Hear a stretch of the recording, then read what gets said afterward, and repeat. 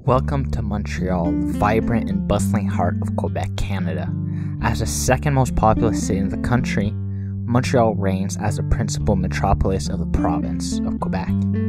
Picture a captivating urban landscape that stretches over 3/4 of the Montreal Island, the largest of 234 enchanting islands in the Hochelaga archipelago. Situated at the convergence of the majestic Ottawa and St. Lawrence rivers, often placed at the top of the most livable cities, today we dive into Montreal's history to learn how La Métropole developed.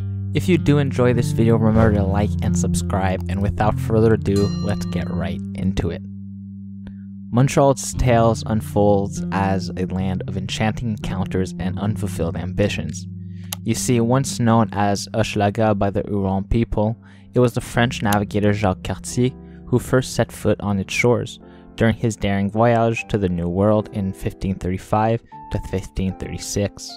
Picture over 1,000 Native Americans extending a warm embrace on the slopes of a magnificent mountain, Mont-Royal. But as the years passed, Montreal's destiny remained in the hands of fate. It was more than 5 decades before another Frenchman, the founder of Quebec City, Samuel de Champlain, returned to the city. Yet the once vibrant Huron had vanished, leaving Champlain with a vision of untapped potential, a fur trade haven. With a vision of flame, he cleared the land and christened it Place Royale. However, his ambition never really truly materialized into anything. You see, Montreal's origins emerged not as a fur trade fort, but as a fervent missionary center. It was the visionary founder, Paul de Chemedy, Sieur de Maisonneuve, who breathed life into this small settlement in May 1642. With unvarying devotion, he christened it Ville-Marie. Amidst the rugged wilderness, Paul de Chemedy, Sieur de Maisonneuve, laid the foundation of a burgeoning settlement, Ville-Marie. With determination and foresight, he erected dwellings, a chapel, a hospital, and other essential structures, fortifying the community with protective stockade against indigenous attacks. Yet, the path to prosperity was fraught with challenges. You see, the Iroquois aligned with the British, and they launched relentless assaults on the settlement. The echoes of conflict were constant through the years until a momentous peace treaty, La Grande Paix, was finally negotiated in 1701, ushering in an era of relative calm. Montreal's journey from a humble missionary settlement to a flourishing fur trade center is a tale of strategic location and rival ambitions. You see, Samuel de Champlain was onto something. Its favorable position along the St. Lawrence River allowed for easy access to the Great Lakes and the Gulf of Mexico, while the Ottawa River watershed facilitated movement west and north, creating a vast fur empire that France's rival, Britain, sought to control. As Montreal emerged as the epicenter of the fur trade, it held a pivotal role in shaping the destiny of the region. However, despite its crucial transportation hub status, rapid population growth did not follow suit. By 1700, the population numbered fewer than 1,000. They were a small community with grand ambitions, yet the tide of immigration and the encouragement of settlement through the French seigneurial system breathed new life into Montreal.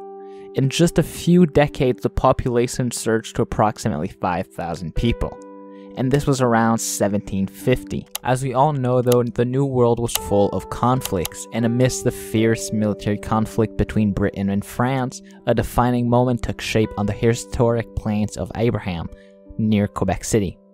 In 1759, the British emerged victorious in this pivotal battle, marking a turning point in the fate of the region. The following year, in 1760, Montreal chose a different path, surrendering peacefully to British forces. With this surrender, Montreal, along with the entirety of New France, became an integral part of the vast British North American Empire in 1763. As the years marched on, Montreal's landscape devolved, and the fur trade slowly waned. Yet, the city's growth knew no bounds. Embracing its role as a thriving transportation hub, Montreal adapted with the times. The city shifted its strategy from shipment of furs to the trading of timber and agricultural produce, propelling it into the era of modernity. In 1796, a milestone was reached with the opening of Canada's very first public library. A year later, daily postal service was established, forging a vital connection between Montreal and the United States, further fostering the city's prominence. The visionary John Molson, an entrepreneur, brewer, and banker, left a great mark on Montreal's history. In 1809, he linked Montreal and Quebec City by water with the inauguration of the first Canadian steamship, paving the way for greater accessibility and commerce. In 1817, Canada witnessed the birth of its first bank, the renowned Bank of Montreal, which played a pivotal role in shaping the country's financial landscape.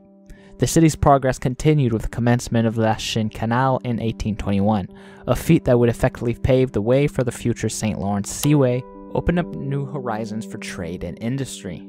As Canada expanded its horizons, Montreal emerged as a key player, becoming the nerve center for two transcontinental railways, the Canadian Pacific Railway and the Canadian National Railway.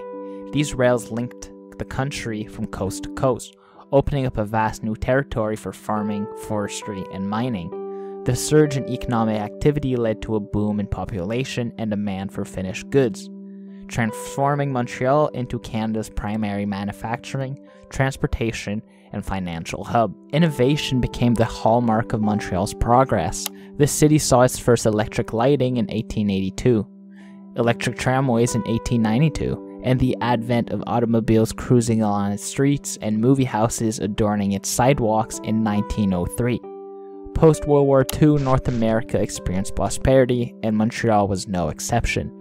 The city's manufacturing industries expanded to meet the needs of a burgeoning population.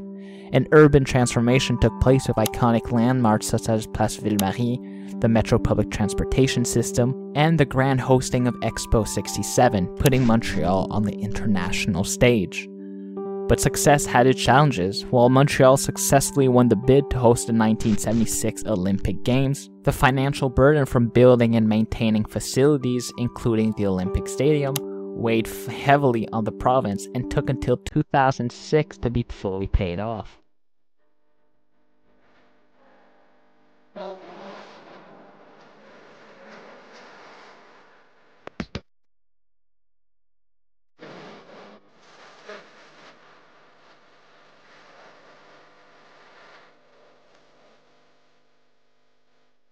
Montreal's journey was not just one of prosperity. It also played a significant role in Quebec's Quiet Revolution from 1960 to 1966.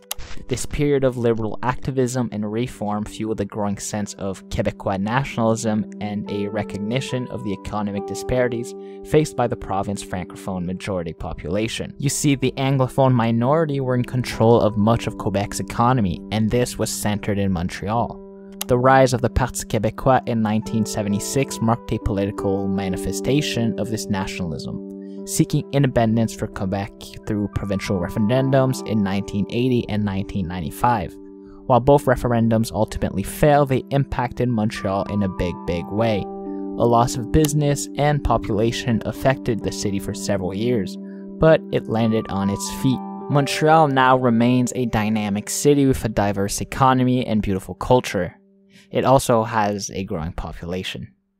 If you've enjoyed this video, make sure to like and subscribe. Write down in the comments what you'd like to see next. And if you have any other comments to add to this video, make sure to leave it down. Thanks for watching, and I'll see you on the next one.